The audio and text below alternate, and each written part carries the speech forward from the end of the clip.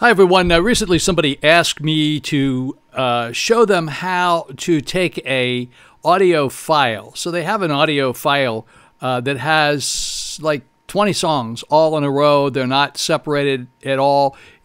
Maybe they recorded a concert, but they want to separate each song. So the easiest way to do that, from my standpoint, is download a program called Audacity. It is a free audio editing program. It's one of the easiest audio editing programs out there. So you download that and it's free. Now bring it up and this is what you will see.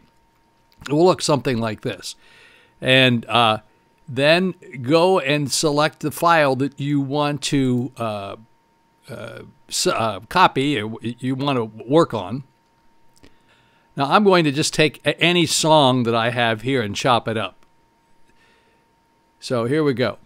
Now I'm going to make this, and you might have to play a little bit with this to get a feel for it, but you can make this larger. For example, I'm going to make this a little larger. Now this has a little bit of music at the beginning and it's going to sound like this. It's very, very little, but I want you to get the idea as to how to do this. So I've highlighted that by putting my cursor over there and holding it down, and it's highlighted, as you can see. Now I want to go to File and to Export, and I want to export selected audio. So make sure you follow this. This is very important you do this. Export selected audio. That means you're going to export just that part. And I'm going to call this Music A. Music A. So that's a file name. Hit Save.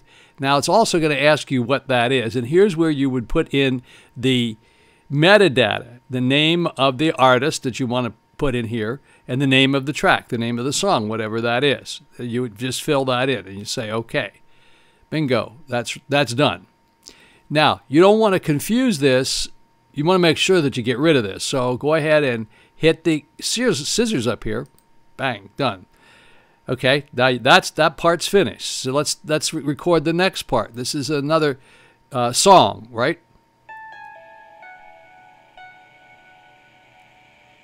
Okay, we're going to call that your next song.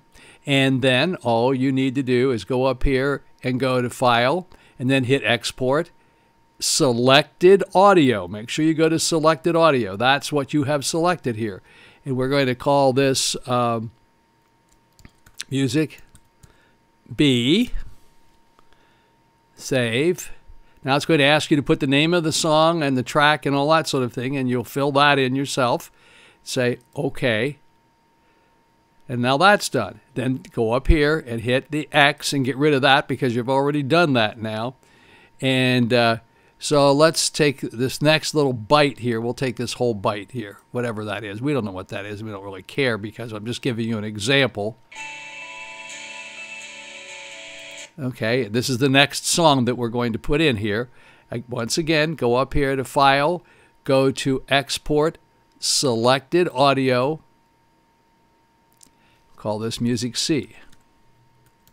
Music C. Or you can give it any file name you want. Don't give it a file name that's really long, because it's better if you give it a very short file name, because the metadata will then show up in the information that you need to know about what it actually is. So here's where your metadata will show up. You can see that. That's right here. All right? Okay, hit OK.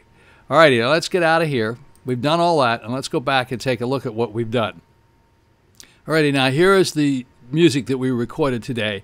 Music A, Music B, and Music C. So let's go ahead and bring up Music A in the editor again. And this is that's all that we recorded. This is your first song.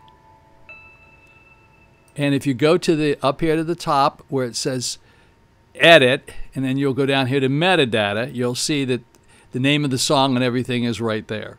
And that's how you do it. It's very simple. So the easy answer to the question is download a free program, a free audio editing program called Audacity, A-U-D-I-C-Y. And I will take you there in just a second here. Let's go there. So enter in Audacity in your search engine and make sure that you go to the Audacity team. That's this one here. Don't go to any of these other guys. There's some other places here that you can download it. And when you do so, what happens is that they try to download all kinds of other stuff that you don't really want. So don't do that. You want to definitely go to the Audacity team, go to downloads, and depending on which computer you're on. Now, in this particular case, I'm on a Mac computer. And it's going to say, do you want to download for Windows or you want to download for the Mac?